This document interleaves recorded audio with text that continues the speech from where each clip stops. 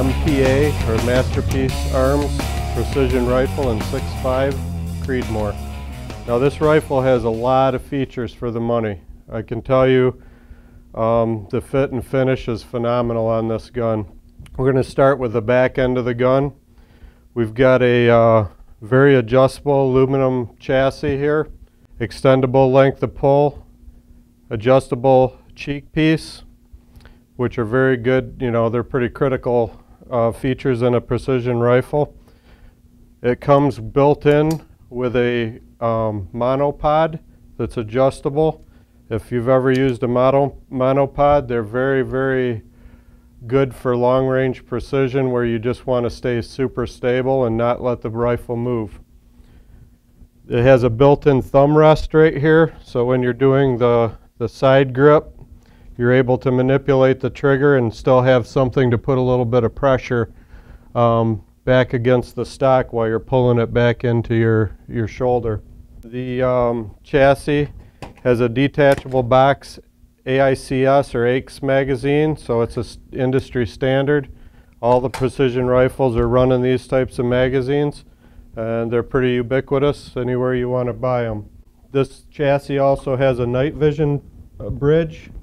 It's a very good feature, especially if you're going to do any predator hunting at night where it's legal. The other interesting part of this chassis that I really like is it's got the built-in level right where you can see it. It's not inside of it's not put up inside of your scope mount or base or hanging off the side. It's completely protected. Very, very good feature. You can keep it when you're on your gun. You can easily look down and make sure that this is level before you break your shot. One of the neatest features, I think, of the chassis. So we're going to go to the action. The action is a Kelby's Stoli Atlas action. It's a very, very good action. The features on this is it's tight.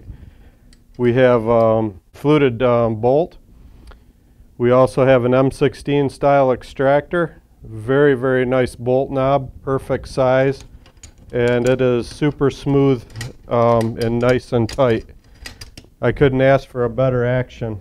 It also has a nice bolt release on the side. Very high quality build here. The barrel is a Spencer barrel, and those guys have actually built a couple of barrels for national champions. Very, very nice profile on the barrel. Super thick recoil lug.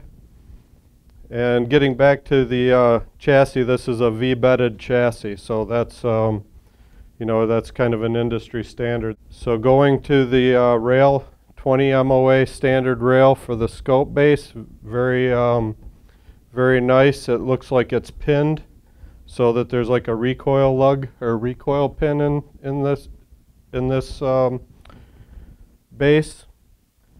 The barrel is also chambered for the AMAX ELDs. Now I shoot the AMAX ELDs in my Desert Tech 6.5, and they fly extremely well, very accurate, and I think that you'll be really happy if you use those. I'm not sure how much you know, difference in your accuracy you'll get when you shoot a like a Norma or any type of Lapua bullets, but I know with the AMAX it's chambered for that round, and you'd be very happy shooting that round well past 1,000.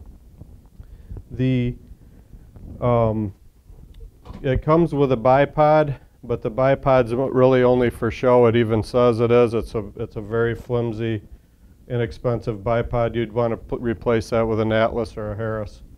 The muzzle brake at the end of the barrel is aligned with the bore to not decrease accuracy.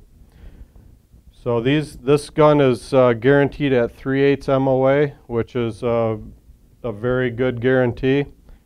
I don't think there's anybody else out there that really guarantees a gun better than that. The other thing this gun has that is very neat is it has the Kelvin Elite trigger. That that is made by Timney. It is a very nice wide paddle and a very clean break. It's probably one of the best tuned triggers out there.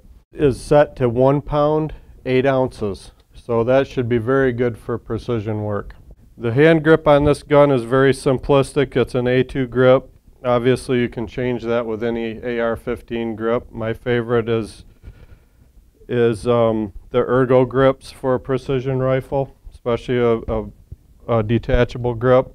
They make a very nice thick grip, and that would be a good choice for that.